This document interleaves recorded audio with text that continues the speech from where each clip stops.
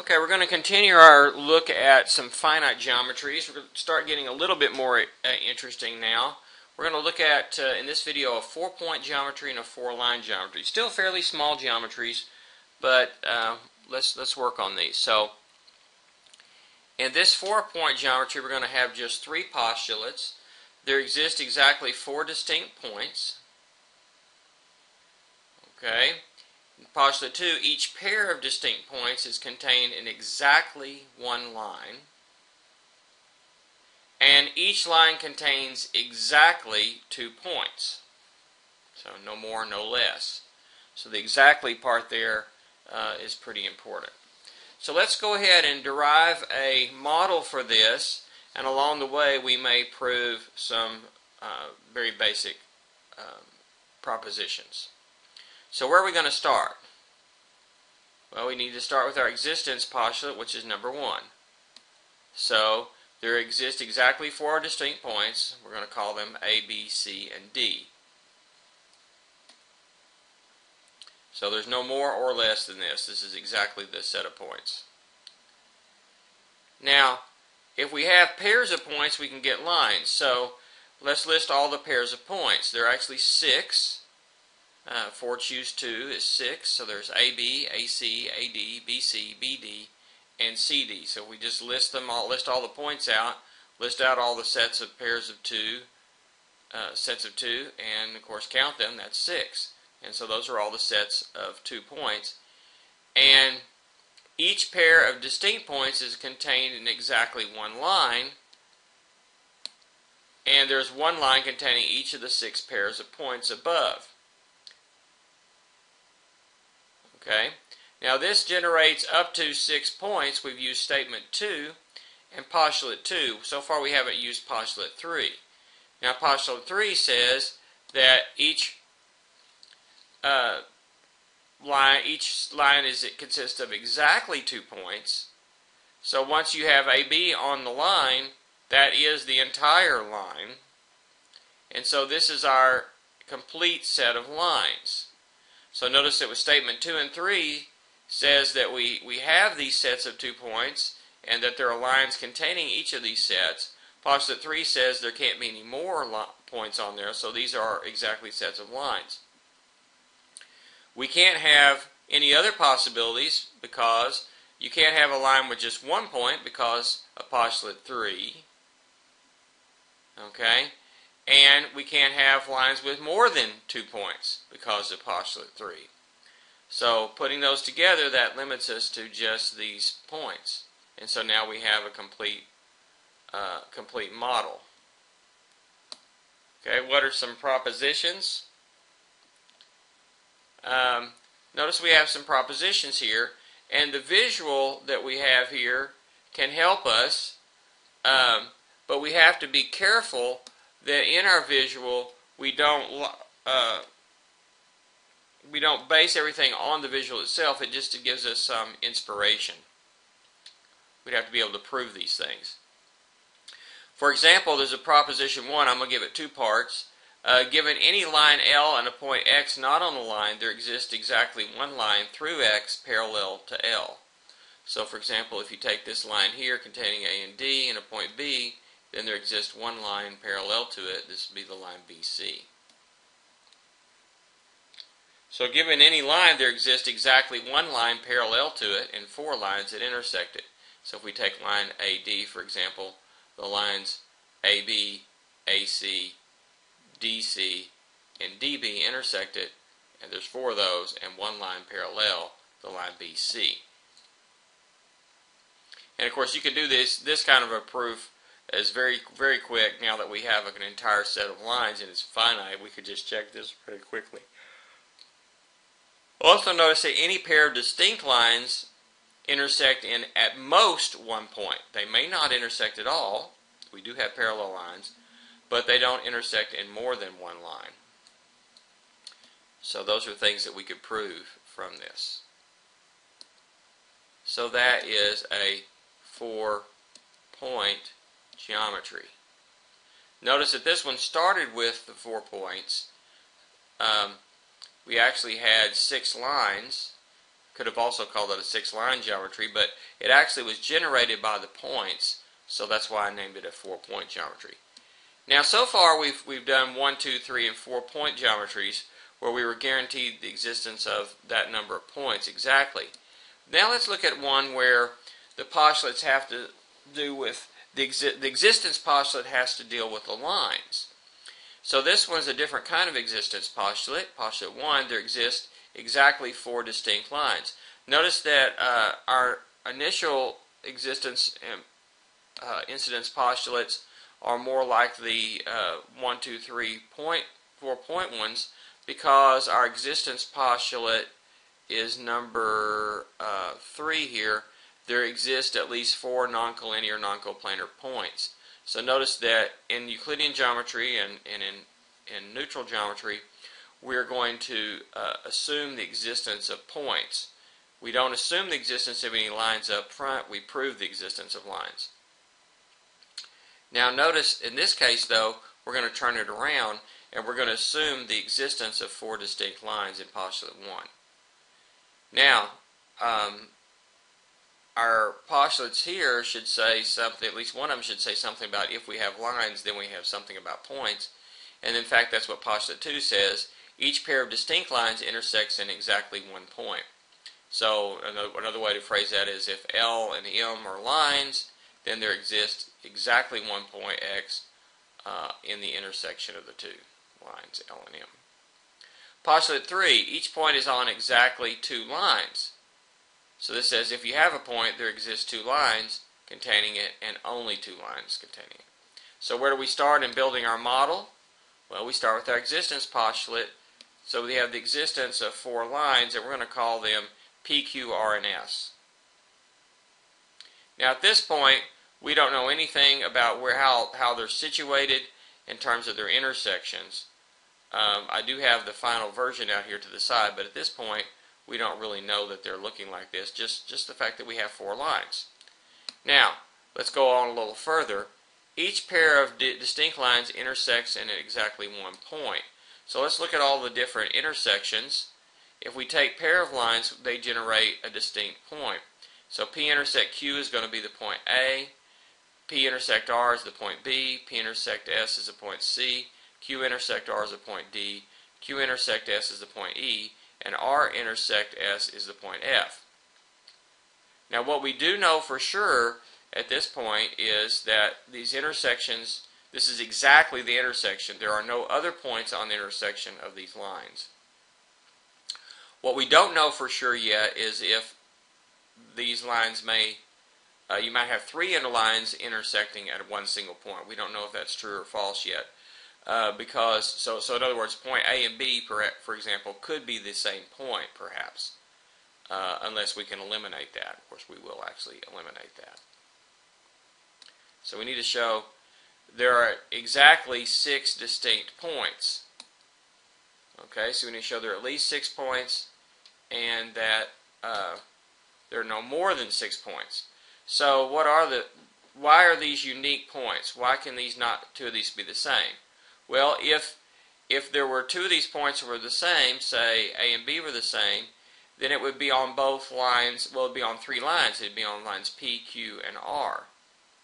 But postulate 3 now says each point is on exactly 2 lines, and that would violate postulate 3. Notice at steps 1 and 2, we've only used postulate 1 and 2. Now we use postulate 3 as well. Without postulate 3, we could probably have a point being on 3 lines.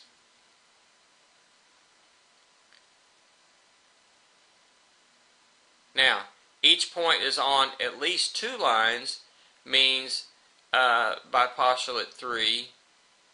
So the postulate 3, the part of postulate 3 that says at most 2 lines, each point is on at most 2 lines, says that these are distinct points. Okay? The fact, how do we know these are the only points is because of the at least part of postulate 3. Each point is on at least 2 lines, so we know, because we've listed all the points that are all the intersections of 2 lines, we have a complete set. So in fact, this model consists of the points A, B, C, D, E, and F, and lines P, Q, R, and S, where what are the lines? The lines P is A, B, C.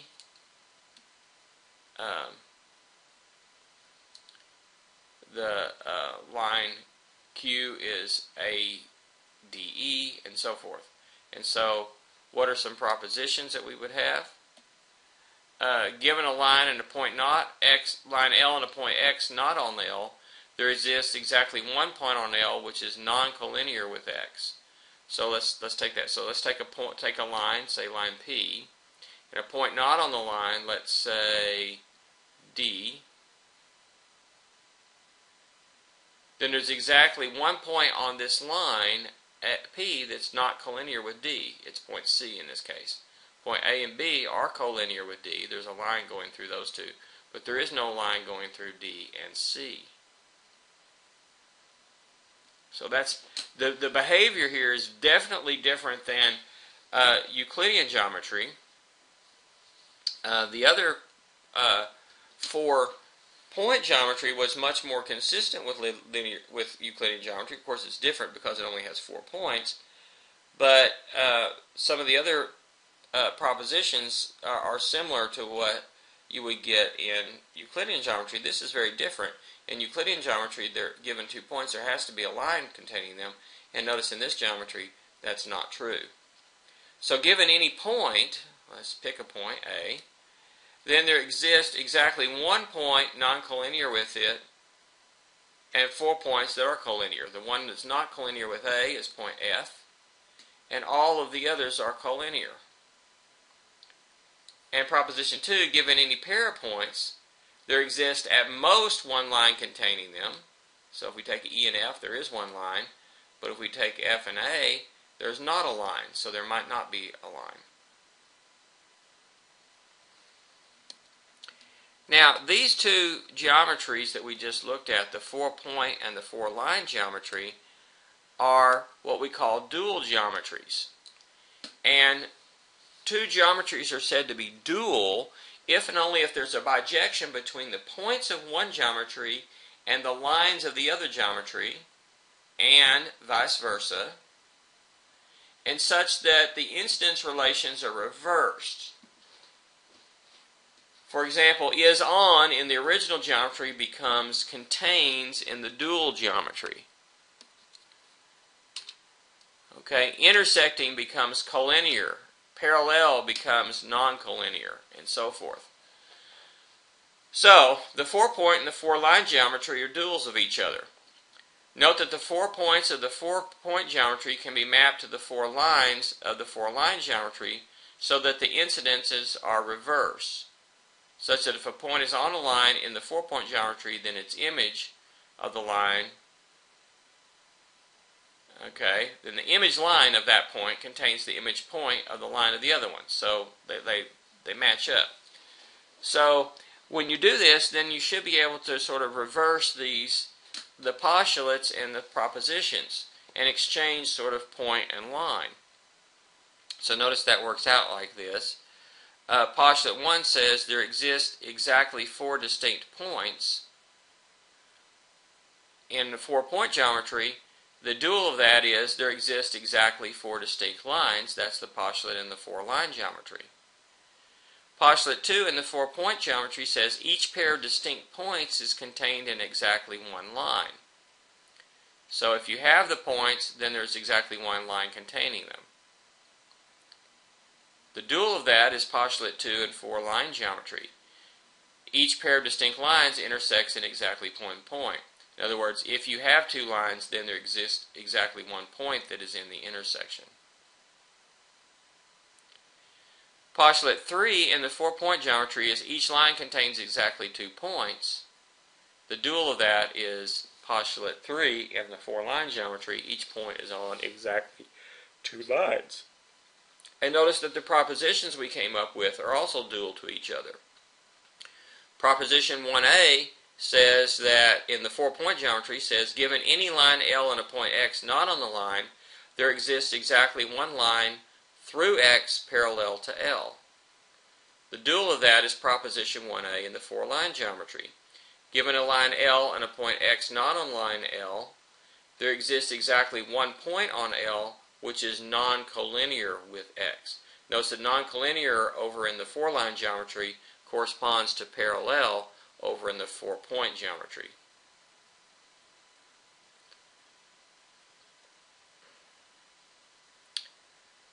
Proposition 1b, given any line there exists exactly one line parallel to it and 4 lines that intersect it. The dual of that is, given any point, there exists exactly one point non-collinear with it and 4 points collinear with it. Okay? Proposition 2 in the 4-point geometry says any pair of distinct lines intersect in at most one point. The corresponding dual proposition in 4-line geometry is, given any pair of points, x and y, there exists at most one line containing both of them.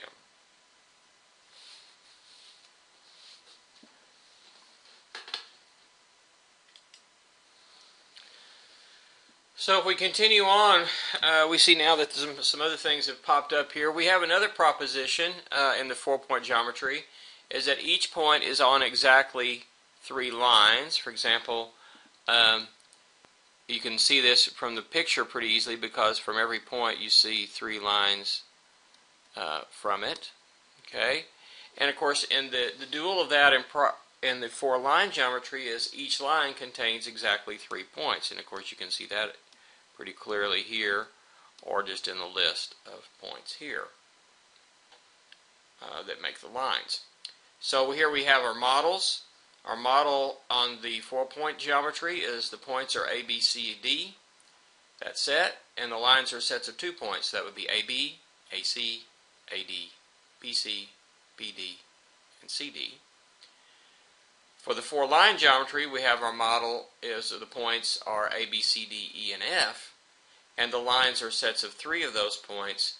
That would be P is ABC, Q is ADE, R is BDF, S is CEF. Not any set of 3 points, just specifically those. Now, we said that these are dual to each other, so there must be a correspondence between points on the left and lines on the right, and vice versa, and so that all these incidences are preserved.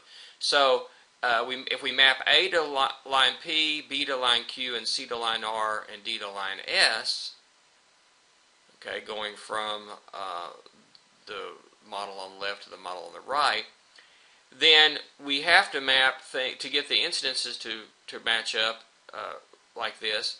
Notice that if A and B are on the same line, then that line AB has to be mapped to the point that's where these 2 lines intersect. So where P and Q intersect, which is point A, that's the image of the line AB through this correspondence. So our correspondence maps points to lines and lines to points.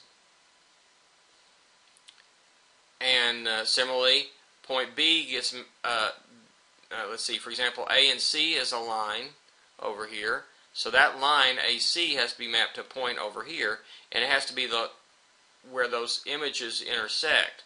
So if they're concurrent on a line here, they have to be concurrent on the, if these 2 points are on the same line, these 2 lines must intersect in the image point.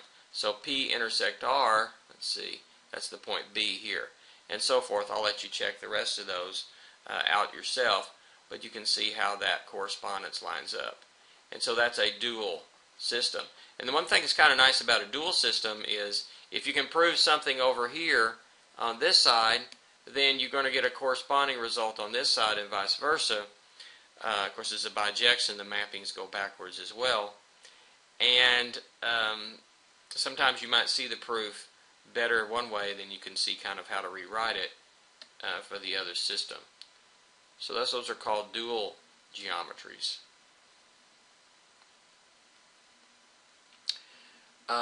We'll come back in the next couple of videos. We'll talk about affine and projective geometries, which are some specific sets of postulates which actually are undergoing some current study and have been for a while.